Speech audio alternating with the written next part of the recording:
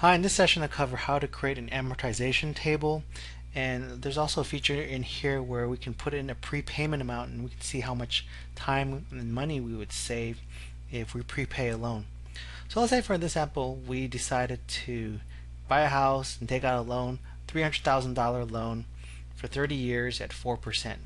And this we would need to find out what the payment is per month, and for that in Excel we need to have the calculation of the total months, which is basically 30 times 12, and also the interest rate per month, which is the 4% divided by 12.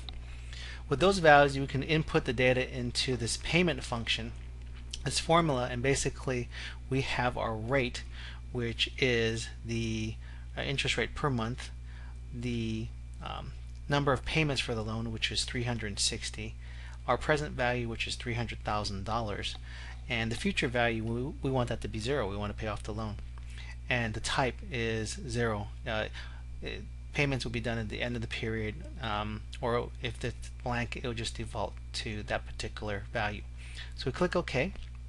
That gives us our payments per month, and I've already got this table populated out here. So we have our interest that we're going to pay for the first period, we have the principal paid, we have the new balance when we minus the balance, when we minus the principal paid and any prepayments from that month's balance. So we can see here, let's say that for example, if we had an inheritance and we were able to pay part of the loan off with $50,000. Now originally this 30-year loan, which would end in 2040, if we paid $50,000 in May, we may have actually paid off that loan early, about a good 8 years early in 2032. So I'll show you in this example, I'll show you how to create this table. Let me go ahead and delete that.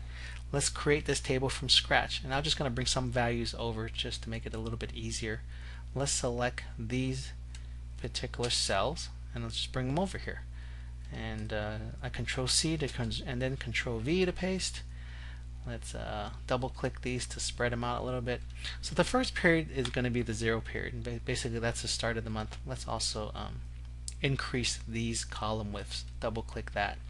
So the new balance is going to be equal to this 300,000 and this cell B5. What we also want is the next periods. So an easy way to do this is actually equals this plus 1. So we're going to be plus 1. So basically we're going to be adding 1. As we copy this down, we'll be adding 1 all the way down. Now we can go ahead and click and hold and drag it all the way down to cell, let's see, this would be cell 371. But instead of doing that, I just go ahead and Control Z to undo. What I can do is click in that cell, press Control C to copy, and then up here, since we know that 11 plus 360, that's going to take us to cell 371, I can just type in A371, press Shift Enter. It's going to select all those cells up to 371, and then I press Control V to paste, and it's going to paste the formula. And as the formula gets pasted down, it increments. So that's kind of a nice little feature that I learned from Excel is Fun. It's got a good YouTube channel there, so check it out. Learn some good stuff there. Now for the months, let's say that we decided to get this loan in the 1st of January 2011. We can also enter February the 1st, 2011. Press Enter, and we can just select these two cells and double click the fill handle here, and Excel will automatically increment each of the months. So that's kind of nice.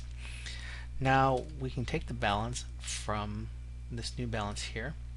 That gives us that value, and for the interest, that is going to be this balance multiplied by the interest per month here.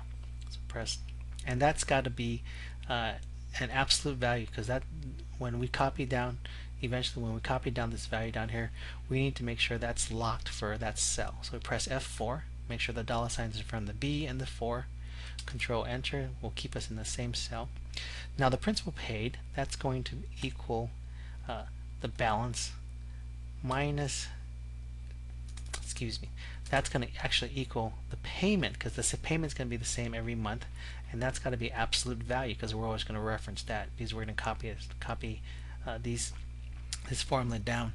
So that also has to be an absolute reference. What we're going to do is press F4 to make sure the dollar sign's in front of there, and we're going to minus the interest paid, and press Control Enter. So what you see here is these two values, when you add them up together, they're going to equal the payment. So part of it's interest, part of it's principal. Now this new balance is actually going to equal the balance that we had beginning of the month minus this principal paid minus any prepayments. So go ahead and press Control Enter, and we see we have our values. Let's go ahead and select this and give them all dollar values. Now what we can do here now is going to select all these and double click the fill handle, and it will bring all the formulas down. So we see that it's done that. One thing to note before we go on a little further about this value is that you've noticed that there's a minus sign here, and so if we didn't have that minus sign there, it would actually show a negative value, and in a way this is kind of correct because this is saying we are having a negative our cash flow is going out of our pocket to the bank, so it's kind of negative cash flow coming out of our pockets.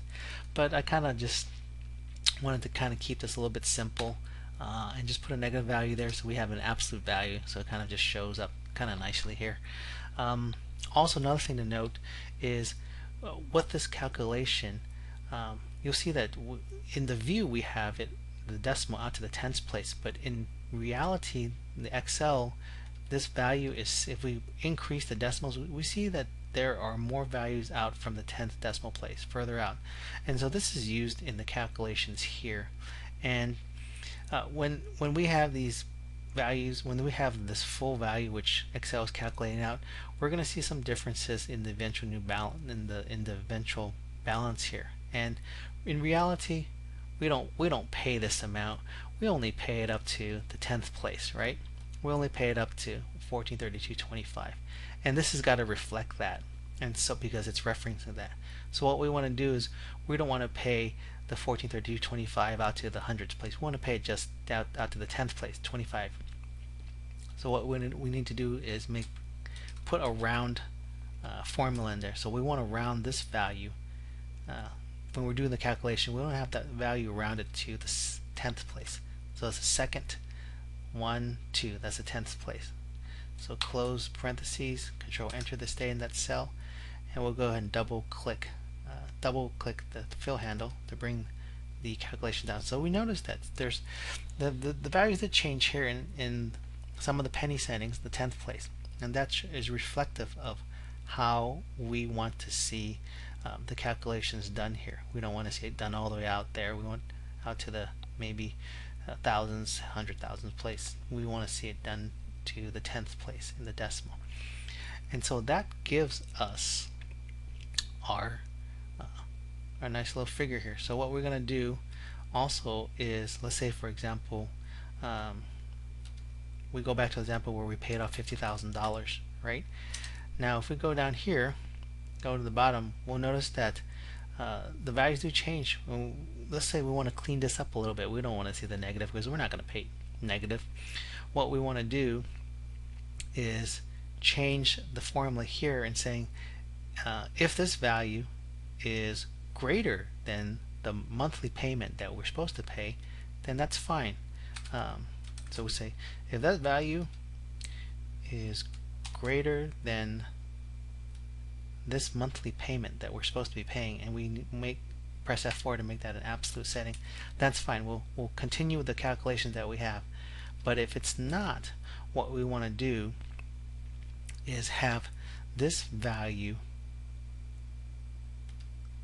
minus this value,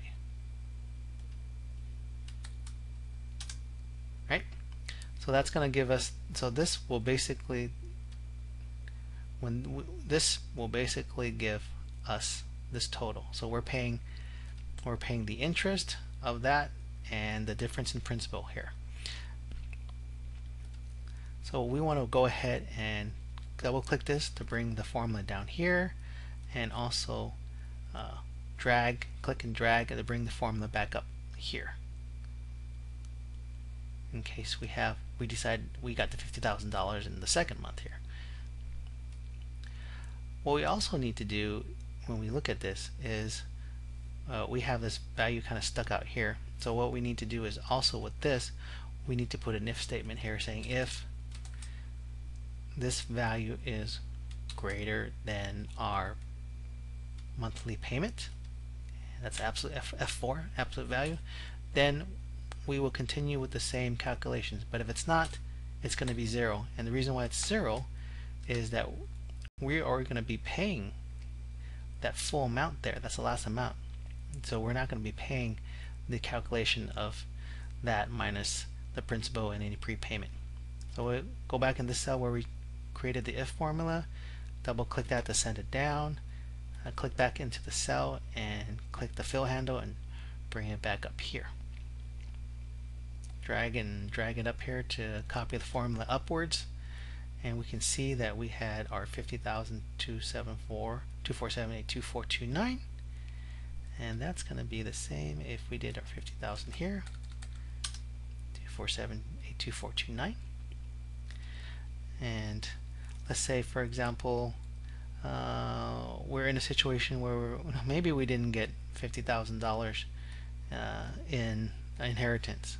Delete that. Well, maybe we can pay $100 every month as a prepayment, and we can double click and bring that down, and instead of paying off the loan in year 2, 2040, it says we can pay it off in 2037.